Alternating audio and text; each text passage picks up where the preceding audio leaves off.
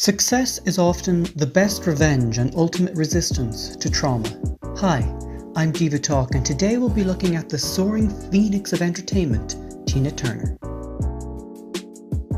While discussing the making of her biopic in the 1990s, Tina reflected on her years, stating it wasn't a good life. The good didn't outweigh the bad. Born Anna Mae Bullock in 1939, much of her life was defined by harrowing upheaval. She was born into a violent home. Her father often beat her mother. In fact, her mother, Zelma, was already planning on leaving before Tina was born. She didn't want another child, and Tina would later confess she fought a losing battle for her mother's love. Both parents abandoned her when she was a child, and Tina and her older siblings moved in with her grandmother.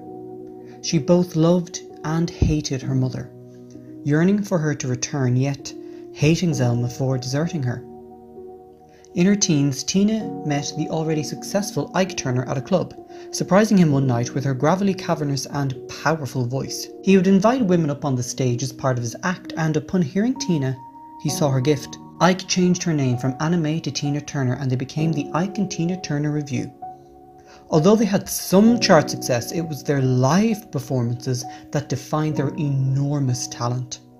The act was in direct opposition with the refined, polished look of Motown. This was a raw, barely contained sexual energy. Her voice sounded more like Little Richard than a typical female diva. They were set apart from their contemporaries. However, behind the cohesive solidarity of the live band was a brutal, horrendous marriage. Tina stated she lived a life of death, merely existing to survive the daily torture of Ike.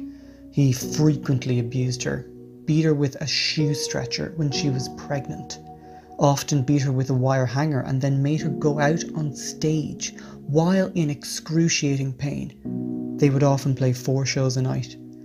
Tina eventually required reconstructive surgery on her nose due to the violence.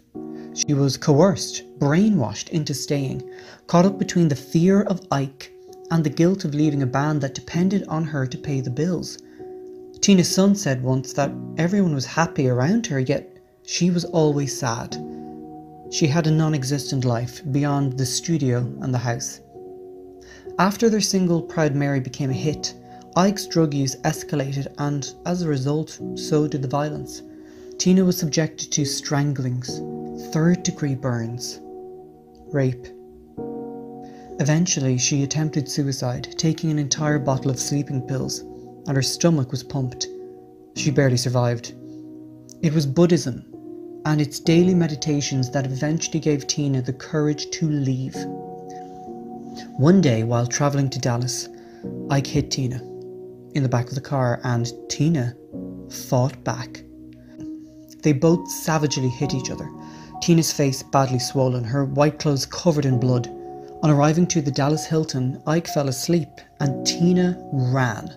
She ran with nothing but a small bag and 36 cents to her name. She ran for her life. She ran across the freeway and into the Ramada Inn. After 16 years with Ike, she was free. The date this occurred was incredibly symbolic.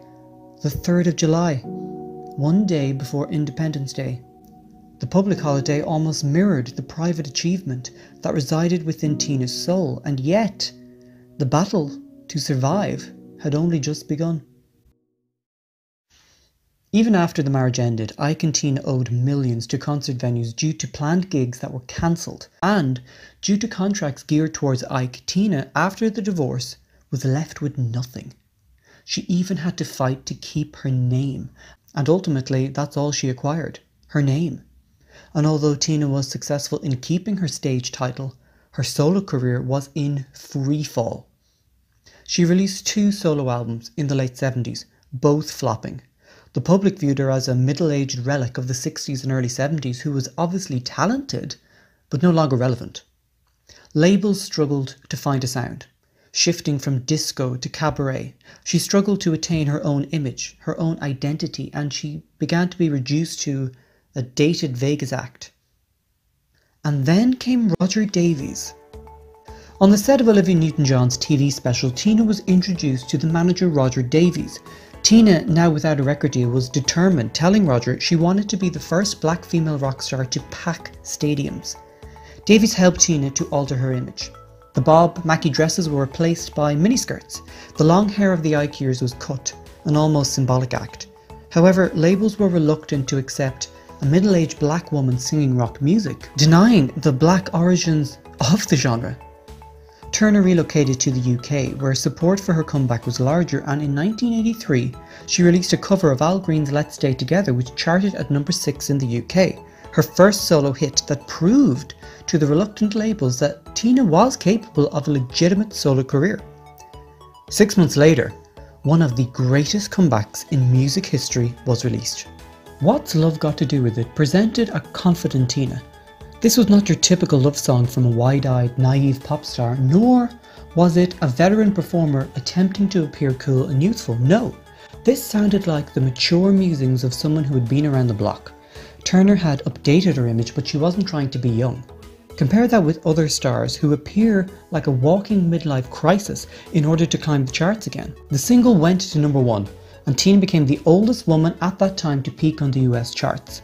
In her early 40s. Tina successfully competed with fresh-faced youth of MTV, and her triumphant comeback enshrined her within the hearts of the public. Private Dancer would eventually sell over 20 million records and earned 4 Grammy Awards, including Record of the Year. Tina launched an enormous 180-date world tour to support the record. Critic Camille Paglia praised Tina's mature sexuality, noting Private Dancer was released during the puritanical height of the feminist anti-sex crusade, noting the album daringly invoked prostitution in its title, while viewing What's Love as making a feminist statement, as Turner embraced a radical freedom of sexual choice, being described as an Amazonian superwoman of all seasons. Turner's impact on pop culture continued, with Mad Max Beyond Thunderdome performing the Golden Globe-nominated hit song and starring in the film. Her follow-up album earned another hit single, another Grammy, and it was supported by the biggest tour by attendance for a female artist ever, playing to over 4 million people, and included a record-breaking concert in Rio that saw the largest paying audience for a concert ever at 180,000 people. And the tour led to a live album which in turn won its own Grammy. At this stage, Tina had risen beyond even the fame of the Ike years, becoming an icon and a live performer belonged to a class reserved for very few, a benchmark by which excellence is judged. And yet, simultaneously, Tina revealed her vulnerable side. In 1986, she released her book I, Tina, detailing Ike's abuse and helping to break the silence of a generation who suppressed domestic violence. Tina moved between worlds, the Wonder Woman of rock and the candid survivor who was not defined by her struggles. Tina continued to rule the touring world until 2000, entering retirement and being inducted into the Guinness World Record for selling more concert tickets than any other solo artist in history. In 2008, as the Grammys celebrated its 50th year, Tina also celebrated her half-century in the industry, cementing the milestone with one final tour. She played her last show in 2009 in Sheffield, England, months shy of her 70th birthday. It was a tour de force remarkable performance, in direct opposition with her age, presenting a woman that existed independent of age, an otherworldly goddess of music unchecked by time. And as a result, Tina has become a woman unshackled by abuse, ageism, or the warped politics of record labels. She's become more than a rock star. She's developed into a myth of rebellion, triumph, and resurgence. And as a result, it's not surprising why she is so loved, and why success truly is the best revenge and ultimate resistance to trauma. And for this and so much more, I salute the Queen of Rock and Roll, Miss Tina Turner. Thanks for watching.